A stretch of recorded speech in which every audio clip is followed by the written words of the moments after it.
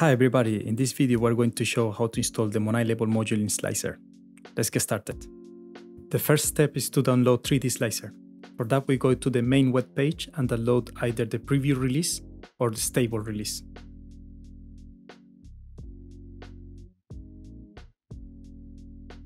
Once downloaded, uncompress the file and open Slicer. Then we go to View, Extension Manager, and under the section Active Learning, you should find the MONAI Label module. Restart Slicer to save the changes, and then search for the MONAI Label module.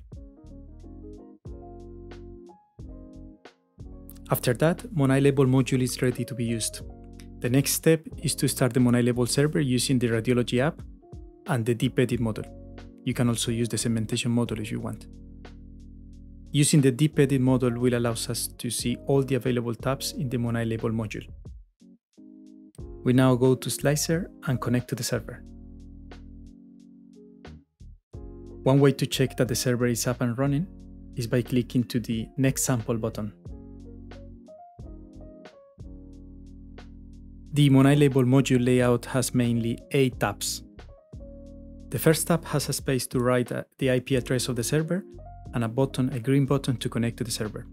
So you can leave this space empty if the server is running locally. In the first tab you also have the application name, which in this case is the Radiology app, and also an option to load a volume from the Slicer, from the user interface, and send it to the server. The second tab shows the hyperparameters for training and dataset loading. This is especially interesting for researchers or developers that want to customize the model training or model inference. The third tab shows the active learning strategy activated. In this case, we see that the strategy used is random, which is the vanilla one. In this tab, we also see the options to fetch samples from the server, submit labels to the server, run, stop the training, and training status indicators. The fourth tab is essentially the segment editor module from Slicer. We added here for convenience. The fifth tab has the button to run automatic inference when a pre-trained model is available. The sixth tab is the smart editor that allows us to create or modify labels using Deep Grow or Deep Edit. The seventh tab is all about the Scribbles algorithm, which allows us to create labels from scratch, similar to what we do with the Grow from Seed functionality in Slicer.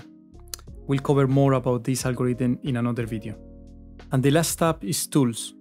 This is an option for users that want to upload a segmentation for the current volume or upload a segmentation that comes from a different software. Let's see how we can upload a segmentation and a volume and send those to the MONAI Label server.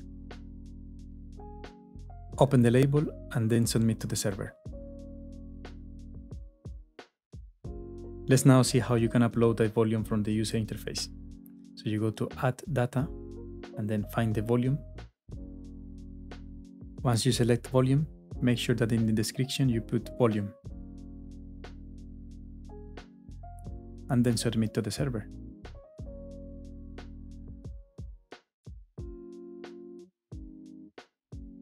Let's now assume that we have a pre-trained Deep Edit model.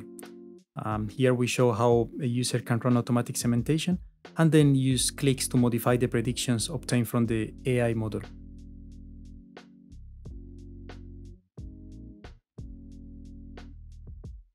Finally, I'm going to briefly show you the available settings for MONAI Label module.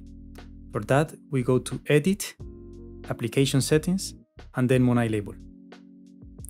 Among the available options are the Auto Run Pre-trained model, which automatically performs inference every time we fetch an image from the server.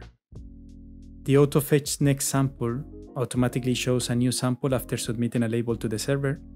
And we also have the Auto Update model that automatically triggers the training process every time we submit a label to the server. One of the great things about Slicer is that it allows us to quickly customize the modules. For that, we only put the Slicer in developer mode and edit the user interface, if needed.